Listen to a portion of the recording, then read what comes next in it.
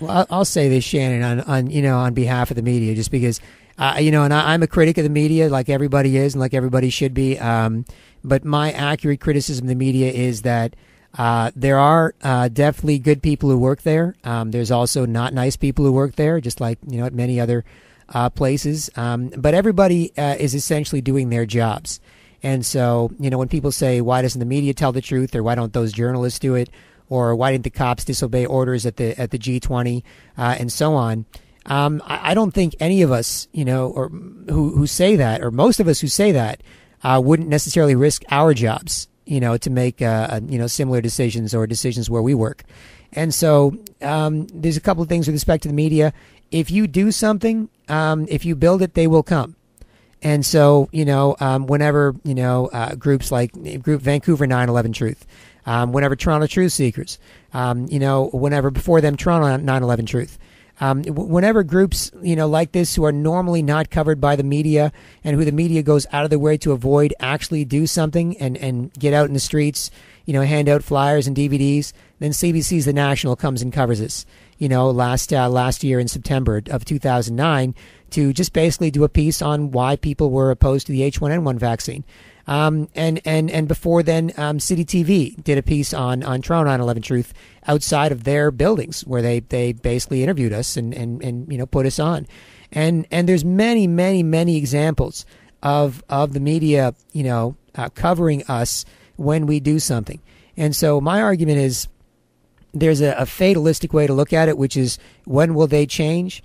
But after you see them doing what they do for a while, you kind of, there's a limit to where that can take you. And so what can we do to change them?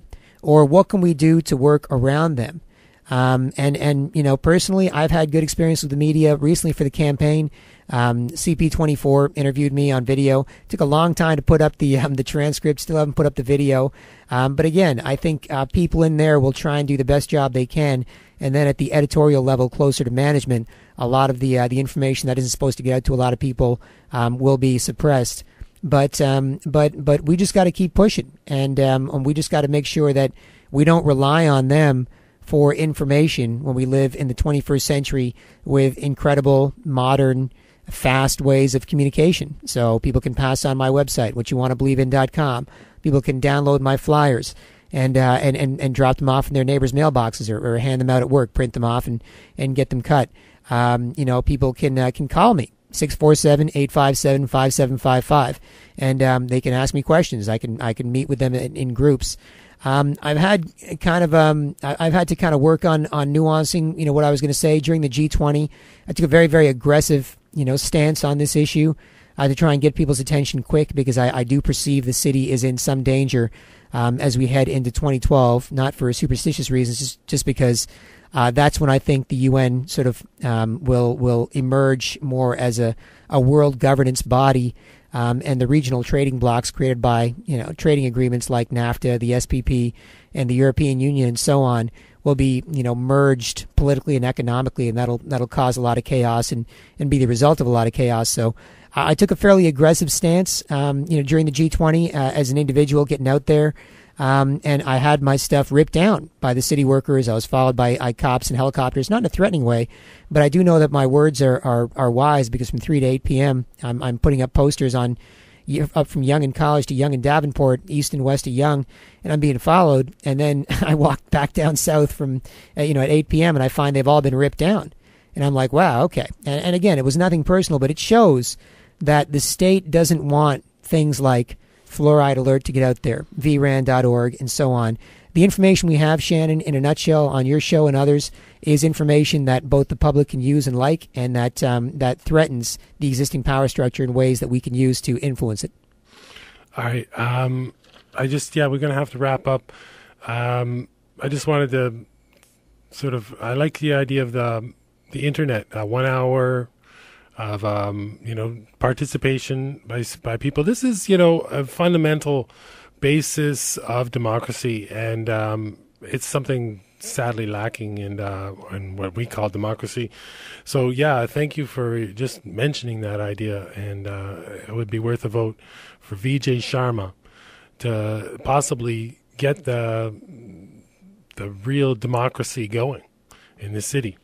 There's a lot of smart people in this city, Shannon. We're smart and we're nice, and so if we have the opportunity, then I think we'll make the right choices. Definitely. Again, thank you for coming down, Vijay. Maybe we can get you back before the big day. And again, thank you for coming. I got to throw on a track because we got to get some shifting going on here. But thanks again. Thanks so much. My turn. The American dream. I have a dream that one day this nation will rise up and live out the true meaning of its creed.